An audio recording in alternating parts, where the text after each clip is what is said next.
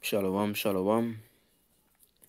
First and foremost, I'd like to give all praises, all honor, and all glory to the Heavenly Father, Yahweh Ba'ashem Yahushai, Ba'ashem Makah Kodash. Double honors to the apostles and the elders that do rule at Great Millstone, who taught us this truth.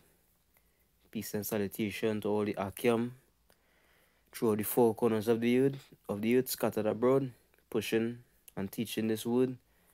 I say shalom also to the sincere Akwatiam. You know let's follow after these scriptures in humility. You know, this is the brother Kalam. Right? This lesson, you know, this will be a quick edification. And if the Lord bring any precepts, you know, I'll get into it. But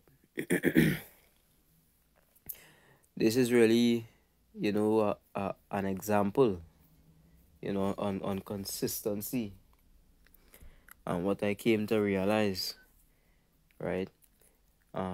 Physical exercise is, you know, I always use it in my videos because of how closely it is with the truth. And there are two things in the exercising world that will dictate someone's success or their failure. And those two things are discipline and consistency. Right? You know, I've always lived a fairly active lifestyle from ever since I was younger. And it's only, you know, I turned around, well, about 14 years old, you know, I did for brothers that, you know, me know calisthenics and stuff like that, got into powerlifting off and on, right? And that's basically how it been going, you know, up until this point. And how I would describe my physical journey is with a lack of discipline and consistency. And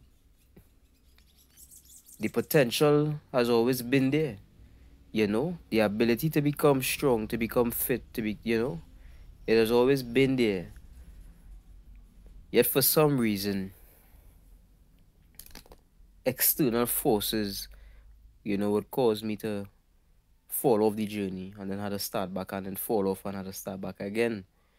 And you would realize that you will reach nowhere with this attitude. And motivation is not a sustaining fuel source. You understand? It burns up very quickly. Being motivated and amped up only lasts for a few.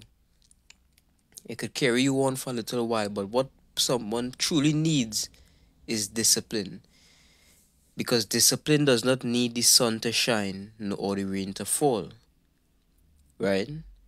The external forces of the world do not have a part to play with a disciplined mind. Right? And I want to look up the definition of the word discipline.